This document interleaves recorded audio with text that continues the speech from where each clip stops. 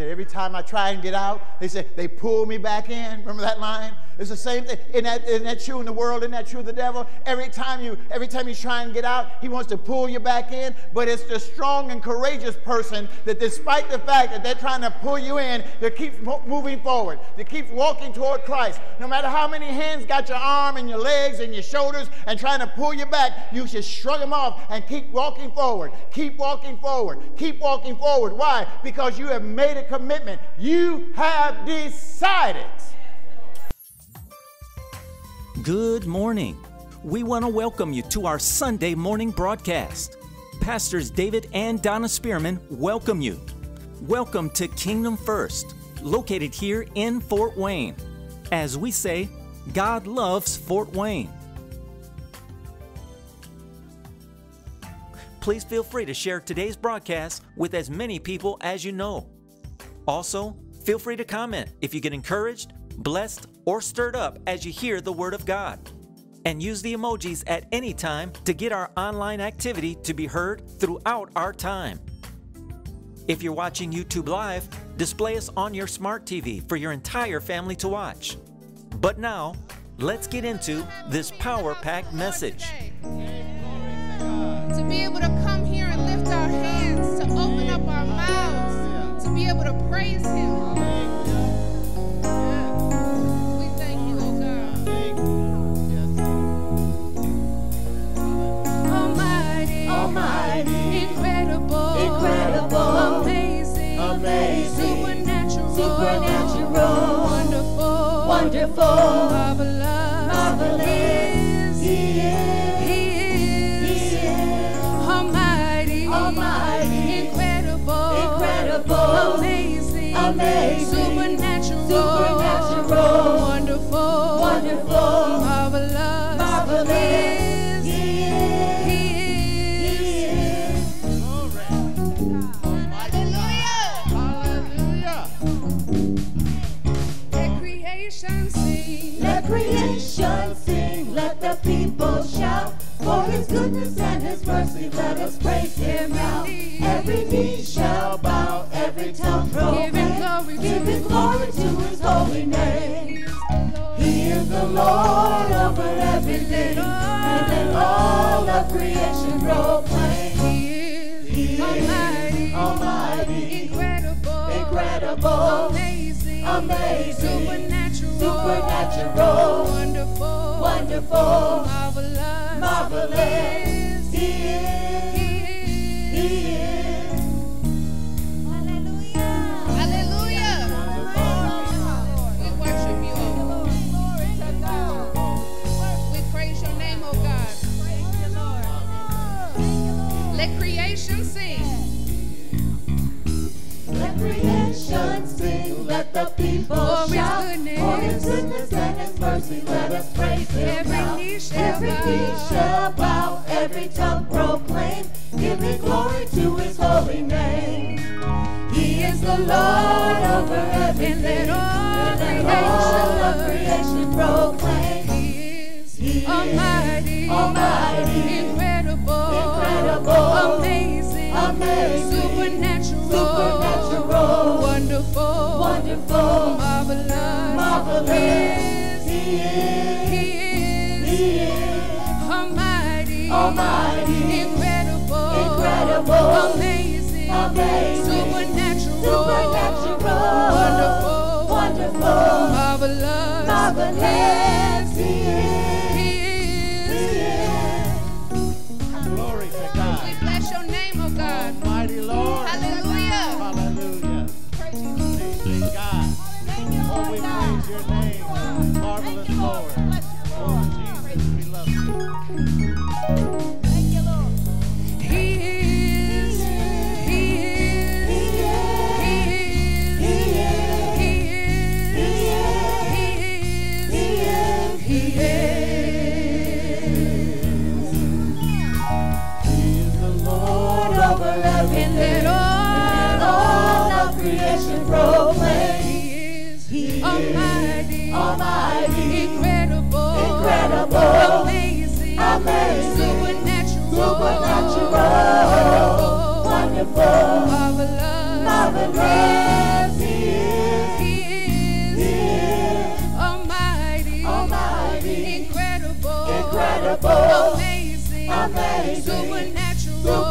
natural, wonderful, marvelous. He is. He is. He is. He is. He is. He is. He is. Oh, yes, hallelujah. Hallelujah. Glory to God. Bless the Lord. Thank you, Lord. Hallelujah. We bless your holy name, oh God. Glory to God. We praise you and we thank you, Lord, for waking us up this morning, for putting breath in our bodies, Lord, for giving us an opportunity to raise our hands and to praise you and to thank you, Lord. Thank you, Lord. Worship you, oh God. Thank you, Lord. There is none like you, oh Lord. Glory to God. Hallelujah. Thank you, Lord. Thank you, Lord.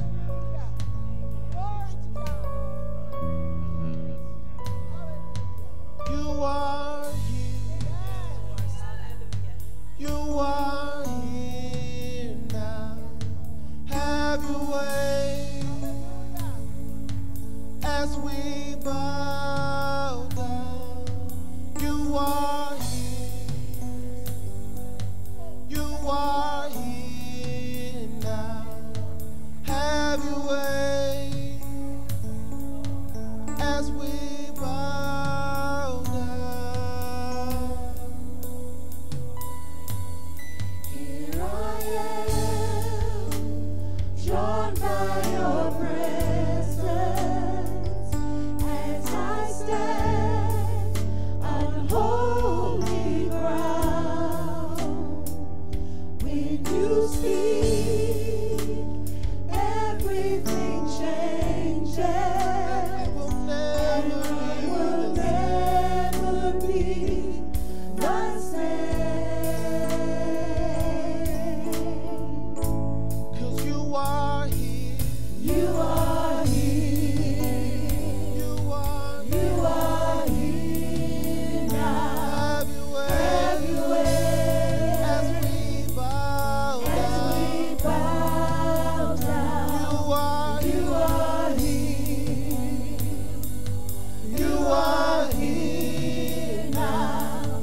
Have your way as we bow down. Lord, you hear Lord, you the hear cry of your the people. cry of your people. How we long How we long for more of you. and when you move, God, You move, everything changes. and we will never And be we will never be the same. Oh Lord, you are here. You are here. You are here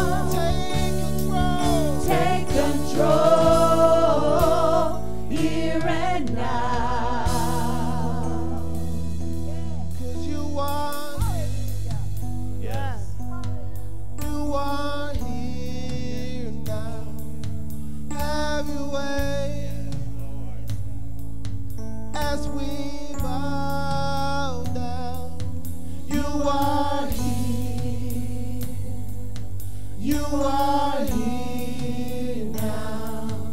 Have your way as we bow down. Take control here and now.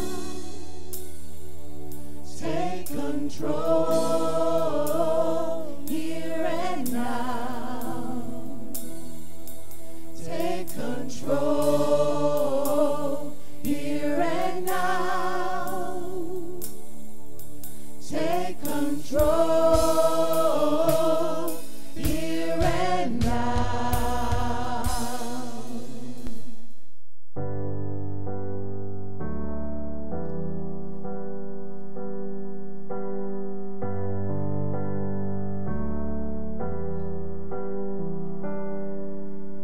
Grand earth has quaked before,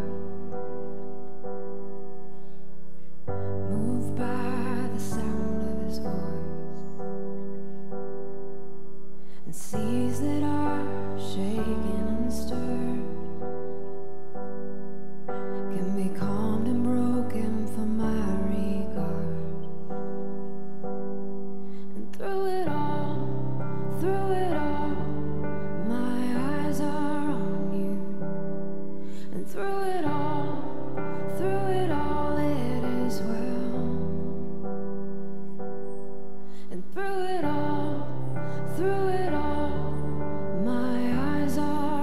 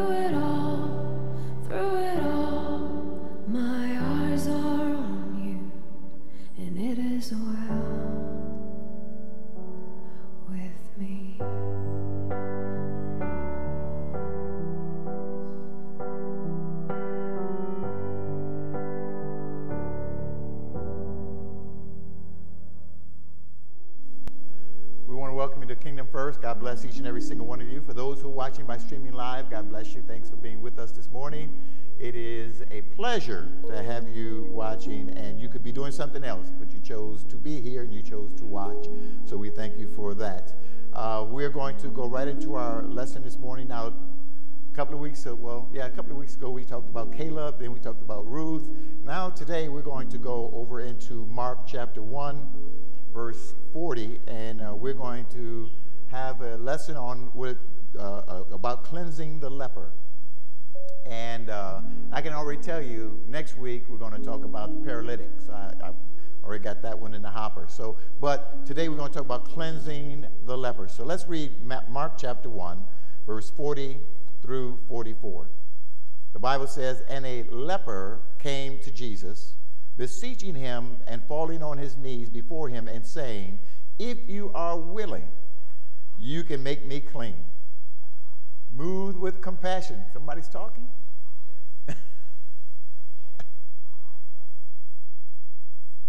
Okay. Moved with compassion, Jesus stretched out his hand and touched him and said to him, "I am willing, be cleansed."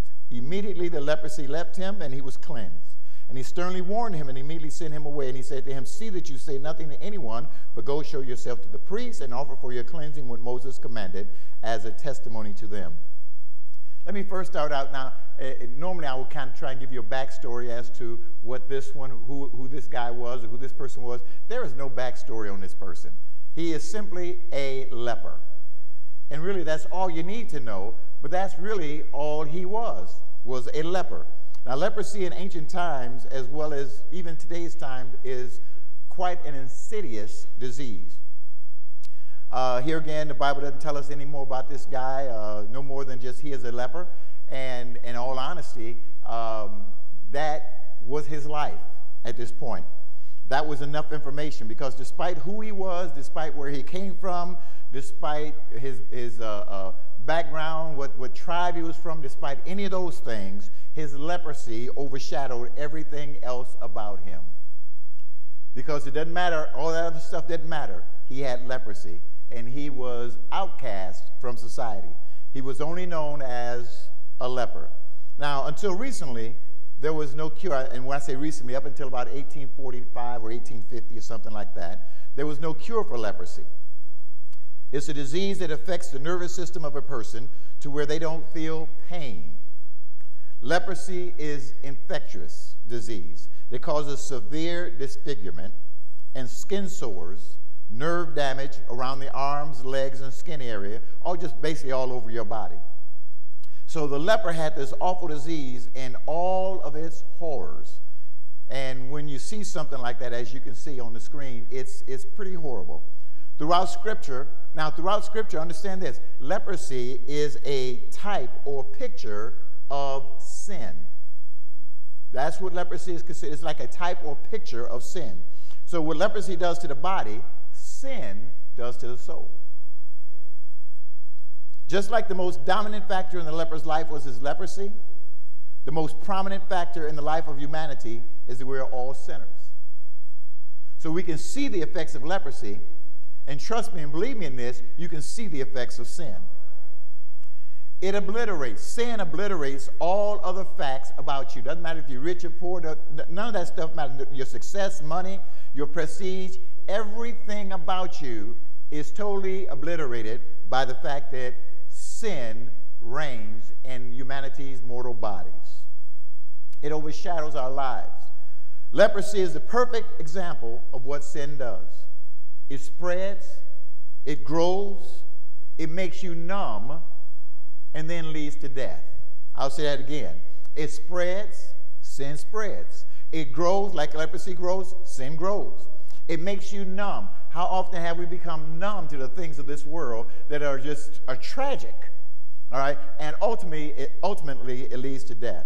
Our society, our culture, and the society we live in today, not only just here in America, but worldwide in reality, has become very tolerant of sin. We've become numb to it. You know, I can recall 30, 40 years ago things that our culture would say, whoa, what are you doing? Today we celebrate. things that our culture would say, man, you know, no, we don't do it. We celebrate. Look, how many times have we seen the media and others come to the champions, you know, become champions of things that the Bible says are perverted or wrong or you know, shouldn't be done. God calls things abominations, and yet we celebrate them. Amen? And we, even in the church, have become numb to those things. Oh, well, that's them. We've become so numb that we just, in a sense, look the other way. It's no wonder that we aren't really going out and telling people about Jesus, because we have looked at the things of this world and they've become normal in our sight. Didn't get an amen on that one, Alvesto. Even in our colleges, we send our kids to college because we want them to have a college education, right? We want them to go to a college so that they can learn more about what's going on in the world. We want them to go there because they'll get new ideas and fresh, you know, different points of view and so forth and so on. Well, no longer on a college campus is that true. On the college campus now, it's all about indoctrination. Even in our high schools and junior high schools, all the way down to elementary school, it's about indoctrination, indoctrinating them in certain in lifestyles and cultures and things that you don't practice in your home, or you ought not practice in your home. And yet these have become indoctrination stations, places, and the government says, you've got to send your kid here. You've got to do this. We're going to do this regardless of what you think or what you say. Over your objections, we're going to indoctrinate them in these things because they need to know. Well, back in the 60s when I was in elementary school, have I dated myself? When I was in elementary school and junior high, I was in junior high and elementary all through the 60s. Even part of high school in the 60s. When I was there, you know, I never took a sex education class. Never took a sex education class. Now, I learned about it at home with my mom and dad, but never took a class in sex education in school. Now, here's the funny thing. I went to a high school that had 5,000 students in the city of Detroit. 5,000 students. Out of those 5,000 students, the entire time I was in high school, only one girl got pregnant. One. Somebody ought to be saying amen to that. But yet, wait a minute, yet our culture tells us that parents aren't doing their job. They're not telling their kids about sex. They're not telling their children the things that they need to avoid. So we're going to do it for you. And the way they do it, of course, they do it without talking about Jesus. They do it without talking about the fact that God says, tells us what adultery is and fornication and so forth. So they do it without all those things. So now we're teaching kids from kindergarten, first, second, third grade, all about, sex and so forth and so on. And I don't think that's really age appropriate, to be honest with you. I just don't think it's age appropriate. So now you're kindling a fire and someone who is vulnerable, who doesn't know how to separate the wheat from the straw, who doesn't know how to separate the wheat from the chaff, amen, who doesn't know how to make that separation, you're putting in them something. They're extremely vulnerable. You're putting something in them, and so now you're setting them up for failure. You're setting them up for failure. But yet our culture and our media champions those kind of causes and said that's the right thing to do. This is how we ought to, we got to teach our children. If we don't teach our children, then how else are they going to learn? How about at home? How about here in the church house? Huh? How about here? How about at home? How about the people who love them and care for them, instruct them and walk them through this thing at an age-appropriate time? Every kid at 5 and 6 and 7 doesn't need to know. Maybe some might need to know, but guess what? Most don't need to know at that age. I would dare say, in my opinion, none need to know at that age. And there comes a point in their life when they need to begin to understand those things. And at home, mom and dad, or if it's just the mom or if it's just the dad, trust me, they're equipped. I do not underestimate the wisdom and knowledge of a parent. Even a young parent, hey, when you go through changing diapers and having to feed a baby and go through all those things, you gain a little something. Now some,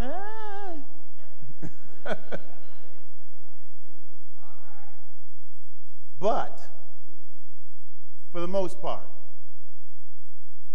those are things that should be done at home. And I'm not trying to dump on anybody. I'm just trying to help you understand what's happening in our culture. They champion causes. Right now, the cause they're championing is transsexuals, calling men women.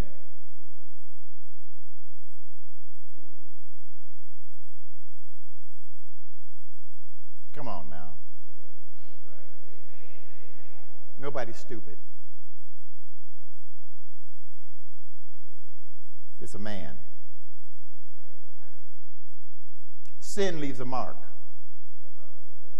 Just like leprosy leaves a mark, sin leaves a mark. It leaves a mark on your countenance. The mouth becomes hard, shows bitterness over a period of time. Abraham Lincoln had a man that he was going to, or somebody wanted him to put in his cabinet.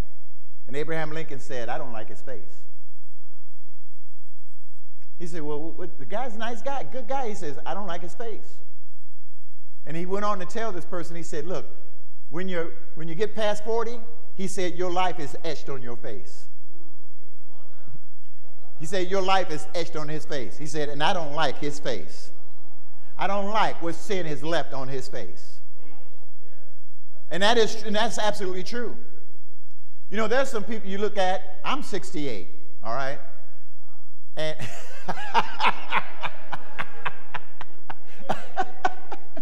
did I hear somebody say, wow? No, well, just turned 68, had a birthday on the 17th, you guys know that. And you know, my face is pretty clear. I don't have a bunch of lines, and I'm not sagging in a whole lot of places. I mean, I'm sagging maybe in a few, but not too many.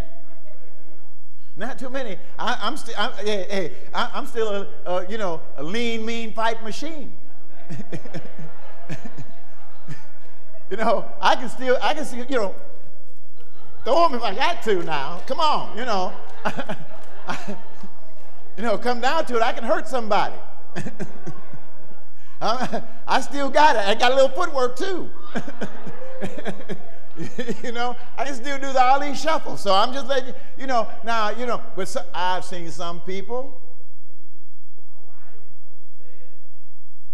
Boy, I mean, they're not even 60. They 58.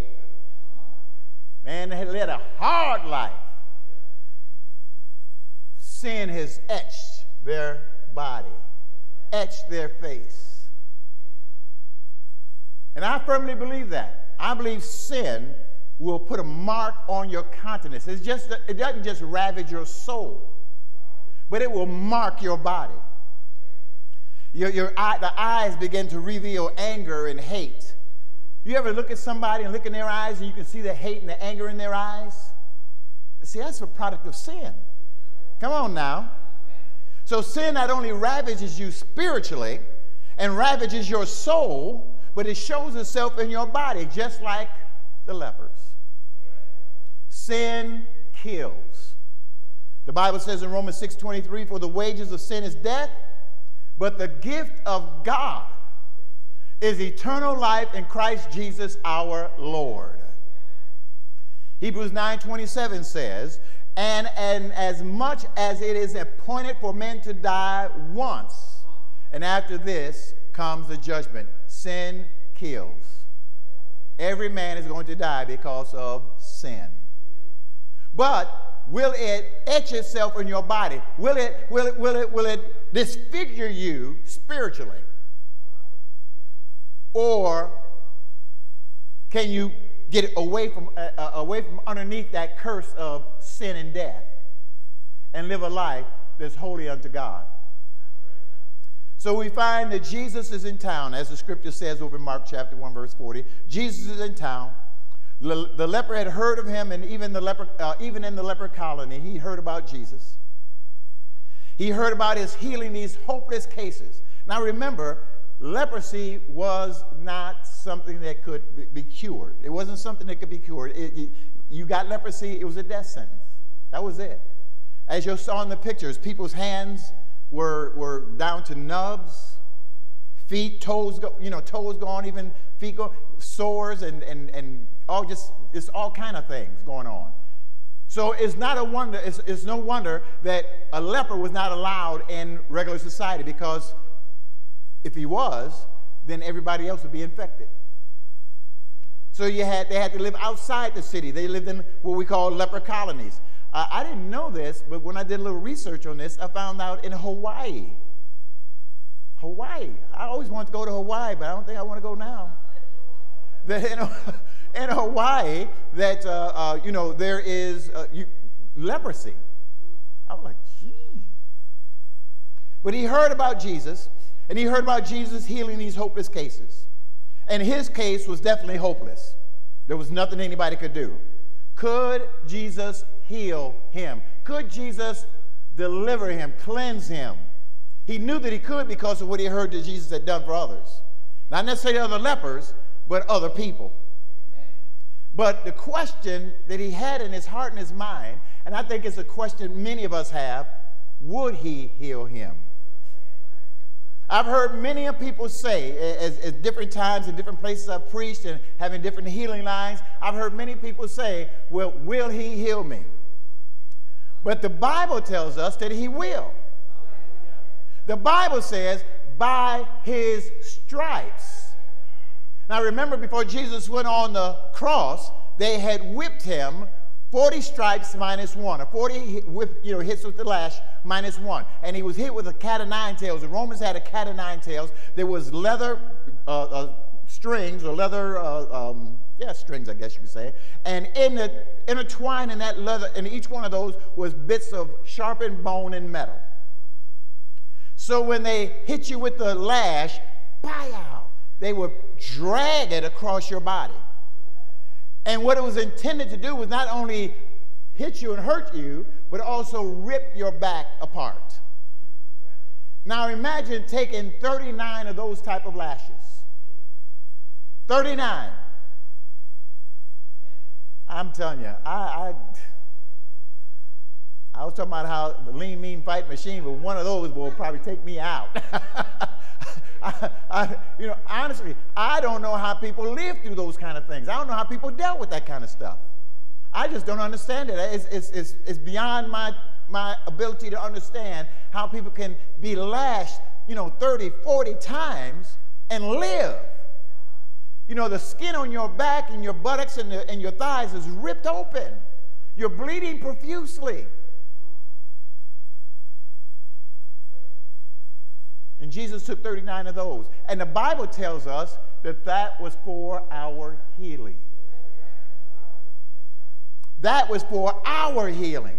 So that each one of those lashes, each one obliterated multiple diseases. So any and every disease that has been known to mankind that has ever come up or will come up, including, what we're going through now? Was it COVID, thank you, including COVID, was on his back. Those lashes even healed COVID. Those lashes healed cancer. Those lashes healed any and every disease, including leprosy. Every single one. It doesn't matter what it is. Pneumonia. It doesn't matter. Diabetes. Doesn't matter. Epilepsy. It doesn't matter. You name it, he took it upon his back. By his stripes, you were healed. That's a cue for somebody to call out their healing right now. To declare, I'm healed because the stripes of Jesus healed me 2,000 years ago. His back and his legs were ripped apart so that I can be healed, so that I can be free. So these things cannot come upon me and stay upon me and ravage my body and destroy my soul.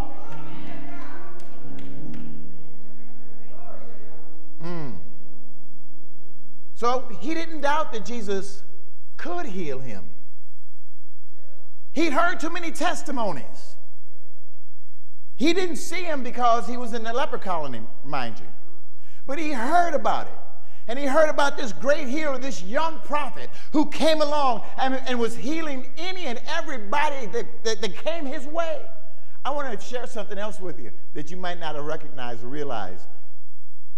Jesus never went to anybody to heal them. They came to him. Now, why was that? Because, see, they had to come by faith. See, it's all about faith. And they had to come by faith. See, you know, if you're waiting on the healer to come to you, you can forget it. But if you get up, like this leper, and you go to him, now you'll get something. Amen?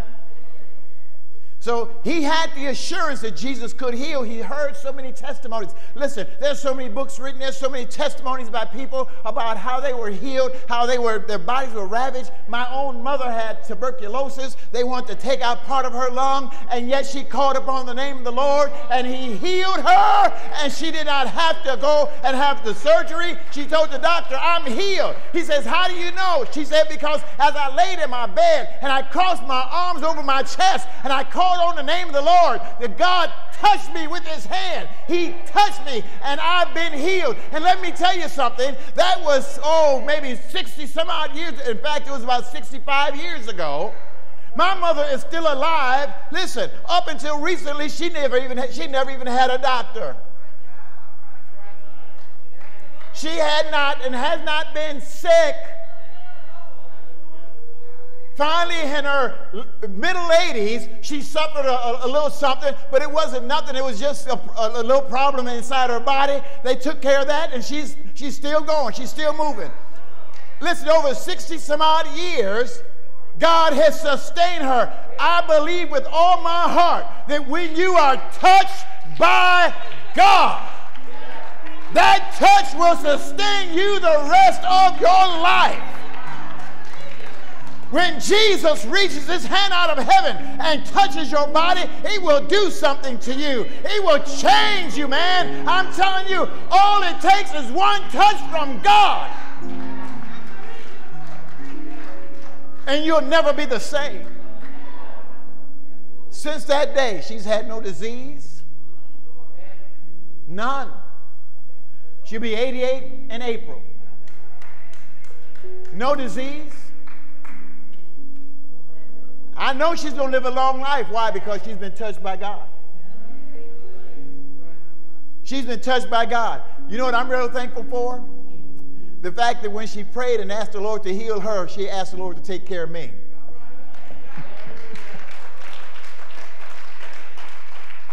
She said, I prayed for you. She said, I have my little boy. She said, I told the Lord, I got to get home with my little boy. You take care of him, Lord, all the days of his life, and he's been taking care of me.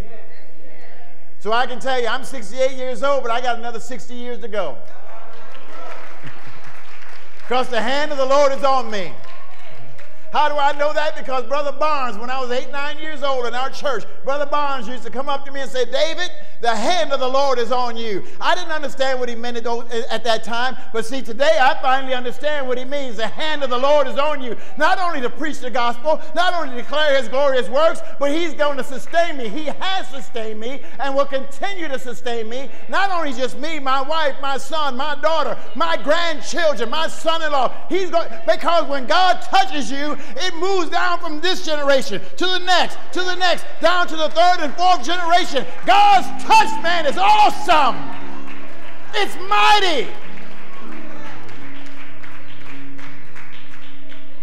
I'm not looking for God to do a whole lot. I'm just looking for him to touch me one time. Because I know that one touch from God will take me everywhere I need to go. That one touch from God will help me, will set me up straight, amen. Will keep me in my right mind, glory to God. Will keep my heart going. Will keep my mind going. Will keep everything going so I can live to the glory of Almighty God, declare his works, glory. Oh, somebody ought to shout now.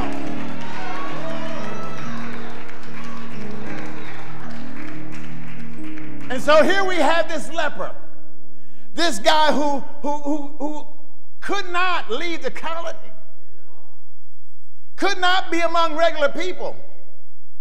And I'm sure he had a little argument with himself, like we all do. Should I go or shouldn't I? Should I go or should I stay here? I know he can heal me, but should I go? He wasn't worried if Jesus could heal him or not. He was afraid of if he showed up, what was going to happen. What was going to happen if he showed up? What would people do? What would people say? He decided, I'm going. I'm going. Now, out of everybody in that leper colony, he said, I'm going. I don't know how many people were there. It doesn't matter, but I know it was more than him. I'm sure he discussed it with the other people there. You know, you heard about Jesus? Yeah, I heard about it. You know, he's a great healer. Yeah, I know. He's a young prophet out there healing any and everything, casting out devils, healing all the sick. Yeah, I heard. I'm going. I don't know. Well, you stay here. I'm going. So he decides to go and see Jesus. Defying all custom, defying even the Mosaic law. See, it was against the Mosaic law for him to go there. So he defied even the Mosaic law. And that had to be hard. That had to be hard. And he did all that only to probably face an angry, hostile crowd. Because, let's be honest, you know, if you lived in those times and a leper came by you, what would you do? Either, that's right, run, or as many people would do, find a rock to hit him with. You know, they were very fond of stoning in those days. So, but, and he had to declare himself unclean. So he can just walk along. He had to say over and over again as he's walking among people, unclean, unclean, unclean, unclean, so the people would know he was a leper. So he's shouting these words as he's walking, making his way into the city, through the city, to find Jesus. See, it takes a great deal of courage to come to Christ. How much courage did it take for that man to leave that leper colony, ravaged with the sickness that was there? And let's hear again. What is leprosy? A type of sin. It typifies sin. So to leave sin, come out of sin, and come into a place of restoration. For most of us, if we're honest, it wasn't easy coming to Christ. It wasn't like, oh yeah, I'm just going to get saved today. You didn't wake up that morning and say, I'm going to get saved. You didn't wake up and say, I'm going to be filled with the Holy Ghost today. No. For some of us, probably for most of us, we probably fought with ourselves. Should I or shouldn't I? Yeah, I just heard somebody say, am I worthy? But others would probably say, I don't know about all this. Look what I might be giving up. Look what I'm going to give up. It takes a lot of courage to come to Jesus. And people who come, and I'm not talking about those who come on an emotional moment, I'm talking about those who really make a decision and come to Christ, who have been changed. Those are the most courageous people in the world. Because, see, you're just not leaving behind a lifestyle. You're leaving behind everything you know. Like, remember we talked about Ruth? Ruth did what? She left behind everything she knew. She told Naomi, she says, where you go, I go. See, those are the words we should be saying to Jesus. Jesus, where you go, I go. Where you live, I'm going to live. What you do, that's what I'm going to do. Your God, my God. See, those are the things we ought to be saying to Jesus Christ. As Ruth said to Naomi, she left everything behind, mother, father, family, everything. And it's the same thing with you and me. I'm not talking about those who want to keep on dabbling in the world. I'm talking about the real saints of God. You leave everything behind. I remember when I got saved, I left everything behind. I didn't realize at the moment the commitment I had made, but I left everything behind. Everything. And there was some reminders that let me know that I left them behind. And it wasn't easy because they want to pull you back.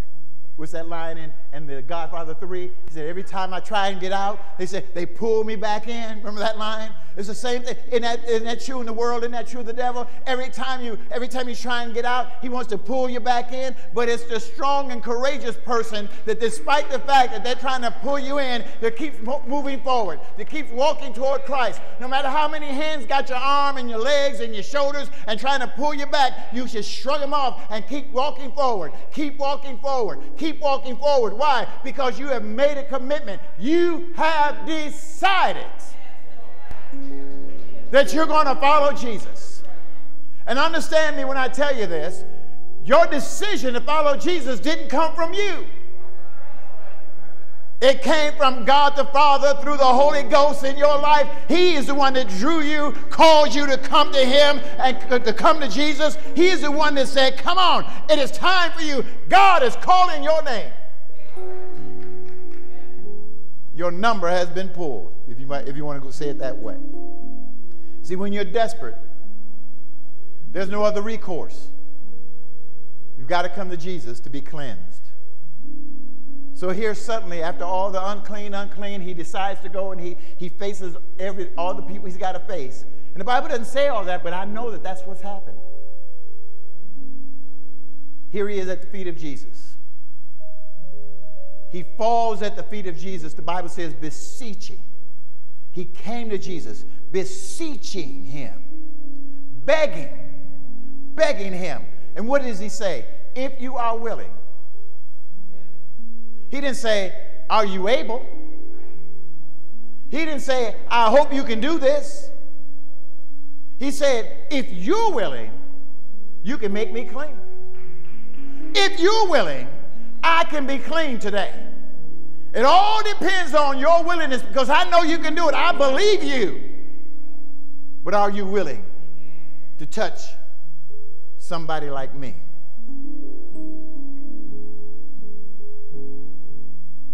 Sickness was healed. See, he had the faith. He understood that Jesus healed sick people. That those who had demons, the demons were cast out. And now a leper was about to be cleansed.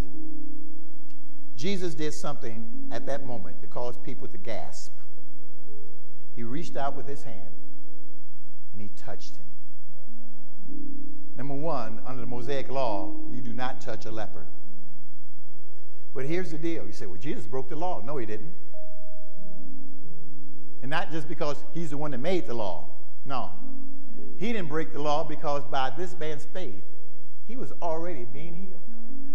He was already being cleansed. So Jesus did something that caused the people to say, oh, it's people around him to step back, because he touched that man.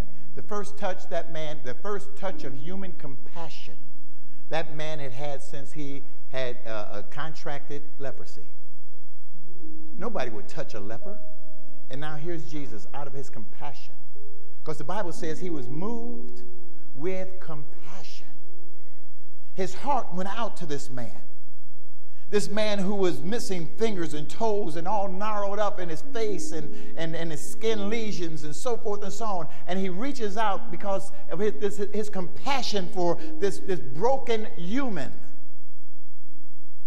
This man who was made in the image and likeness of God. One of God's creations was marred and destroyed by sin. And so Jesus reaches out his hand and he touches him. And that man hadn't felt the warmth of a human touch since he contracted leprosy. And Jesus looks at him and said, I will. I will. You know, I love the Lord because when he dealt with people, it was very simple. He didn't use a lot of words. He didn't go through a lot of motions. It was just very simple. I will. Be thou clean or cleansed. I am willing. Be cleansed. Wow. By the simple fact of his faith, and he came to Jesus. He didn't know it at that time, but his faith had already begun working something inside of him. And as he lay at Jesus' feet, begging his faith, not oh, I hope you can, but begging, if you will, is it your will to heal me? I know you can. See, we always say this. I know God can do all things. But will he do this for me? Well, wait a minute. Stop saying that. Say, I know God can do all things, and he's moving on my behalf right now. By my faith, things are happening for me right now. Something's happening even as I'm going to my prayer closet and bowing my knee to pray to God about this situation. My faith has already been enacted, and something is happening for me by the power of God in my life. So Jesus says, I'm more than willing to cleanse you. And just as he cleansed the leper, he cleanses us from our sin. He's more than willing. See, it's the devil, the adversary, the accuser of the brethren that comes at you on a regular basis, reminding you of the sin you committed in your past. The Lord Jesus Christ isn't doing that because he's cleansed you. Now, have you noticed something here? Have you noticed I use the word, the Bible uses the word cleansed, not healed? See, he wasn't healed, he was cleansed. And being cleansed is like being made whole. And it includes more, listen, it includes more than just, okay, a certain thing happening for you. It is something that deals with your mind, your body, your soul. It deals with everything about you. I'm not only just, my lesions are gone. My hands, not only, the lost fingers have reappeared. The lost toes have grown back. And wait a minute. This wasn't something that happened over a period of time. It was instantaneous. It was instantaneous and comprehensive. He didn't have to go do any penance. He didn't have to go on a pilgrimage. He didn't have to fast or have a long prayer. He didn't have to go through some rehab. It was just instant cleansing by the touch of Jesus. Just like you, when you came to Jesus and called upon the name of the Lord, the Bible says, if you call upon the name of the Lord, thou shalt be saved. Believe on the Lord Jesus Christ and thou shalt be saved. When you called upon him out of your faith and your belief in him, he cleansed you. He didn't heal you. He cleansed you of all unrighteousness, all of your sin. In other words, he made you whole. That's why 2 Corinthians 5:17 says, if any man be in Christ, he's what? A new creature or new creation. Old things are passed away. Behold, all things have become what? New things have come upon him. New things are in him. He is new. Now you have been made whole. You're just not, oh yeah, I was a sinner and now I got a bit of salvation. No, you are a new creature, somebody else than what you used to be. You may look the same in the mirror, but you're a new person. You're different. You've been cleansed. And so the reason a leper is cleansed and not just healed is because it's a work that goes through not just the body, but through the whole person. And since leprosy is a type of sin, according to Scripture and according to what the Old Testament tells us, a type of sin, then the leper had to be cleansed, and we have to be cleansed from our sins. So now he has to go to the priest. Jesus gives him the command. Now, look, don't tell anybody. Because Jesus wasn't ready for, he didn't want, one of the things about the Lord Jesus Christ, he didn't want people just running, following him because of some sensational miracles that he performed. He had a message to bring. The miracles authenticated the message. The message didn't authenticate the miracles, The miracles authenticated the message. And so he had a message to deliver. And that message was, repent, for the kingdom of God is at hand. Repent, hear the gospel, receive the gospel, because the kingdom of God is at hand. That was the essence of the message. And the miracles were so the people could see that what he was saying was true, because they could see it by the fact that people were being healed and delivered, and devils were being cast out, and lepers were being cleansed. So he tells them, he says, look, obey what Moses said, obey the law, go to the priest, because the priest was the only one who could, by virtue of his pronouncement, declare you clean and fit to live back in society. So he was to go to the priest. Now, the Bible only tells us about 3 other people in the Old Testament who had leprosy. Moses, remember at the burning bush? And God told Moses, put your hand, because, he kind of had a little doubt about, who's talking to him. The Lord said, put your hand in your robe. He put his hand in, he said, now withdraw it. And it was leprous.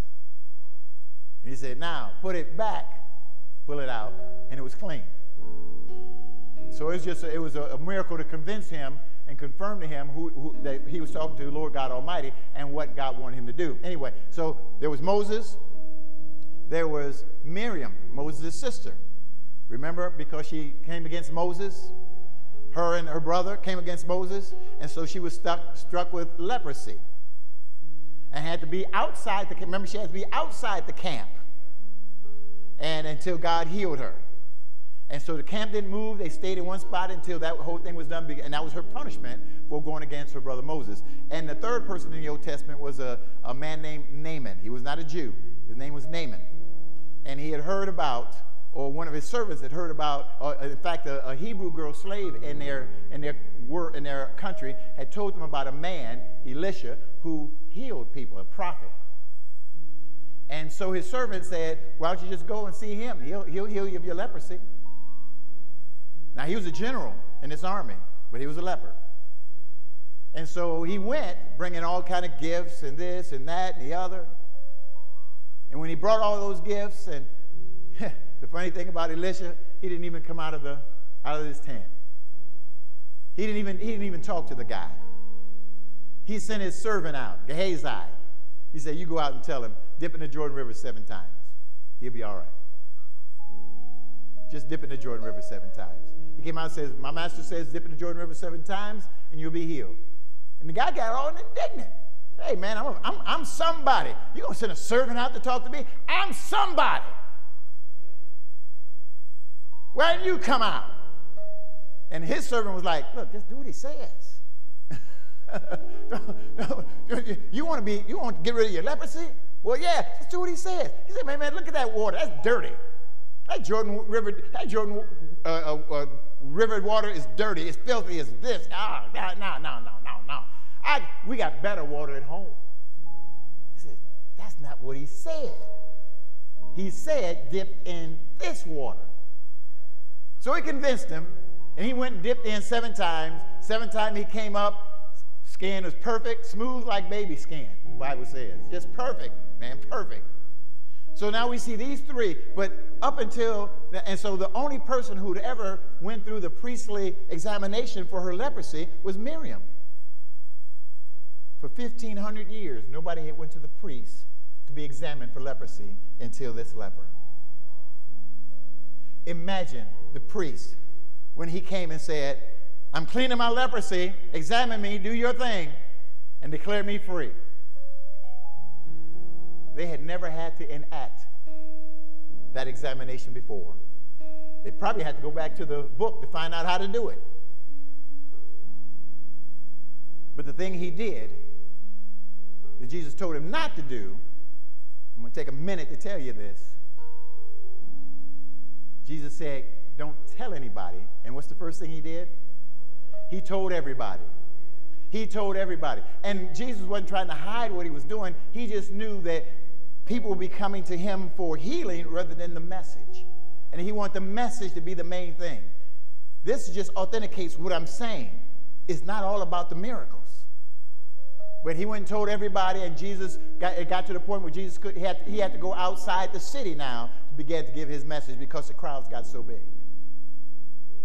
Unlike today, see, Jesus said, don't tell anybody. He went and told. Now Jesus tells us today, go tell, and what do?